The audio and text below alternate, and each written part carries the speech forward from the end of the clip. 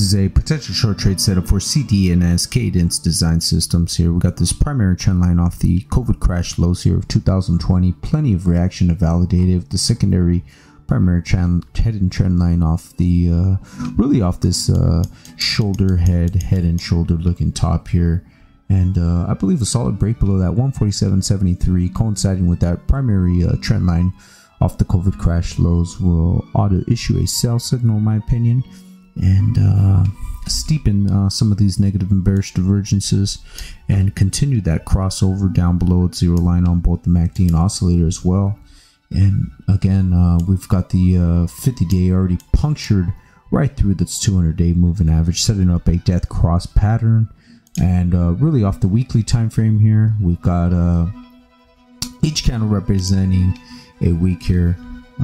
Zooming out here, again, beautiful reaction, beautiful trend line here off the COVID crash lows. And really what's really significant, this is definitely one of the best 3 outside down bearish continuation patterns that I've seen in quite some time, even with a like a small little gap in between there. But that's as good as a 3 outside down continuation pattern as you can get.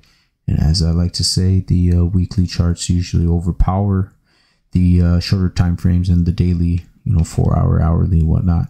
Again, back tested right to the T off its 50 weekly moving average here, and only heading well, seems to be heading lower here.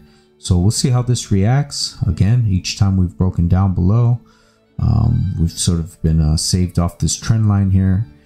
Sort of consolidating and hugging, really just hugging this this 50 weekly moving average here, and a break below that 147.73, as I said before, ought to issue a sell signal.